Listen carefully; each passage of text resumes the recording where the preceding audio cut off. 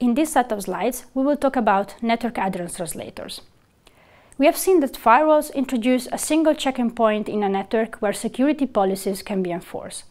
This logically divides an address space in an internal trusted network and an external untrusted network.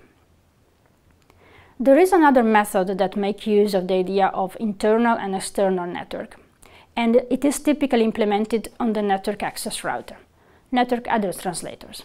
Network address translator, or NAT, is a way to map an address from a certain subnetwork to another address.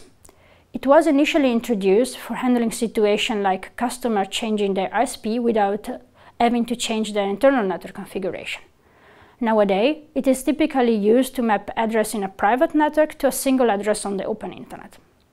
For example, if your network is implementing NAT, all the hosts in your home network will be reachable from an open internet using a single IP address, namely the one that your ISP has assigned to your router.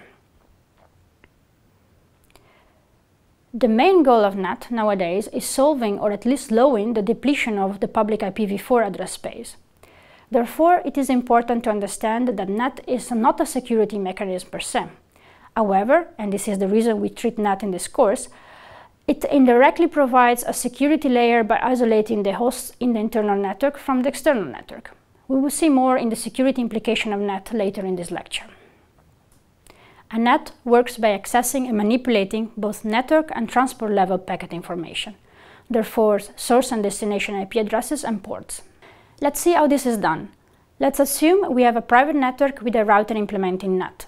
The addresses in the private network are in the network block 10. The router is reachable to the internal network with the IP address 10.0.0.1 and the open internet with the public address, say, x.y.z.w. The overall idea is that all datagrams leaving the private network have the same source IP address, although they will have different source ports. To implement this translation, a NAT router needs to take care of three operations. First, to replace the source IP address and source port of each outgoing datagram with its public IP address and a new source port. Second, to keep track of this association in an internal translation table.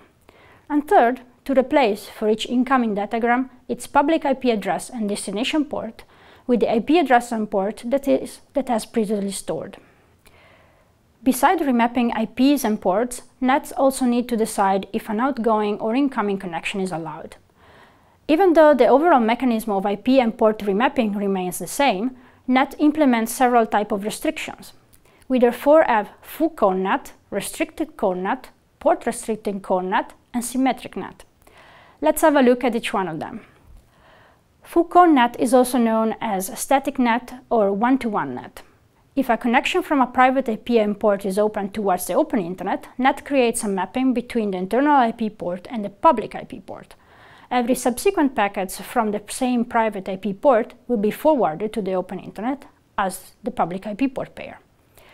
Let's now consider what happens if a connection with a destination, the public IP port, is requested.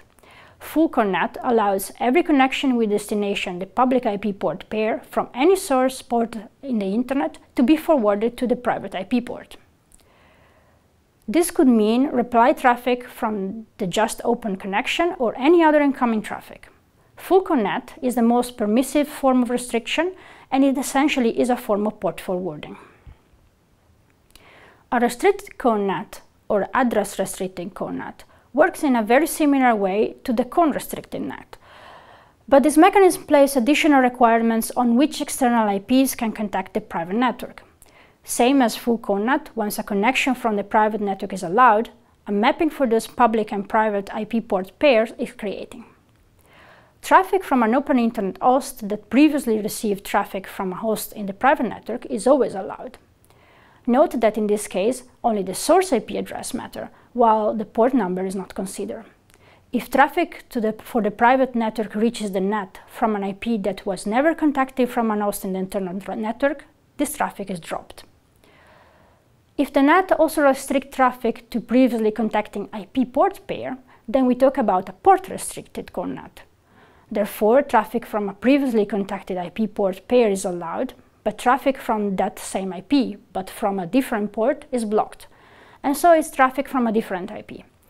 It is important to notice that in this case, the mapping between the private network IP port and the external NAT IP port will remain the same for each time that the internal IP port will be used to contact any destination on the open internet.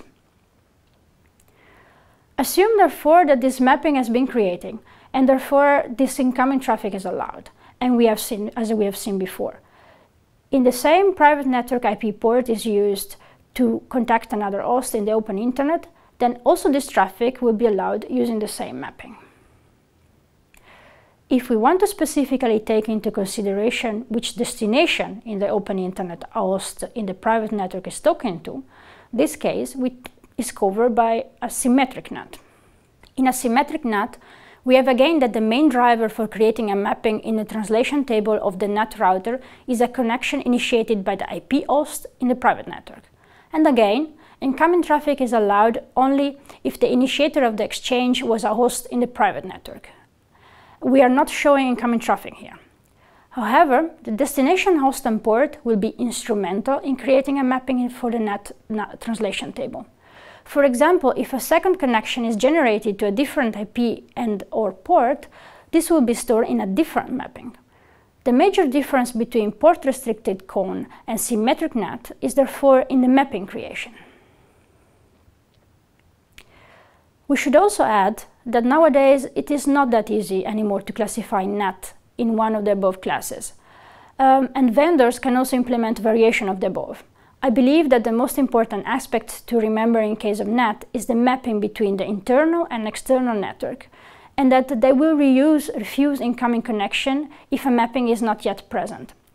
And from a security perspective, also that they will accept incoming traffic if a mapping is present. It is now time to discuss the security implication of NAT. Although designed with a different goal in mind, NAT can however provide a sort of security bonus for a network.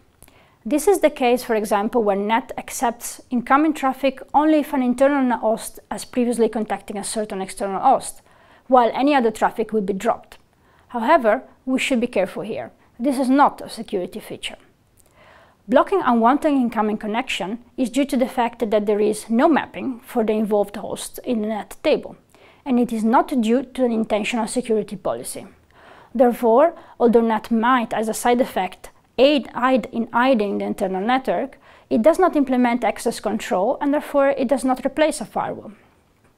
Also, once a mapping is in the NAT translation table, traffic is allowed into the network. The underlying assumption is that this traffic is okay, because an internal host has first initiated an exchange, but this might not be the case. This in practice creates a hole in your perimeter. It is important to stress that a NAT is not a firewall. Although incidentally both create a checkpoint for the traffic entering and leaving the internal network, their main functionality is different.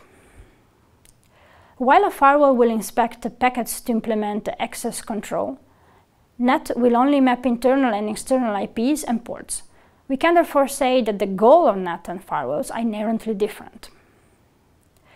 NAT devices are also often criticized because they do not respect the protocol stack layer separation. NAT is implemented in routers, which are network level devices. However, NAT manipulates both network level and transport level information in a packet. NAT may also interfere with the functioning of several applications, especially the one relying on random ports. Thinking about forensic, a NAT can also interfere with finding the origin of malicious traffic. Once a network is behind a NAT, traceability of security incidents becomes a problem. Although one might rely on logging of NAT mapping, in practice this is not done, meaning that it is quite difficult to identify the host originating malicious traffic. Last, for this list, NAT may reduce the port entropy in the traffic visible to the open internet.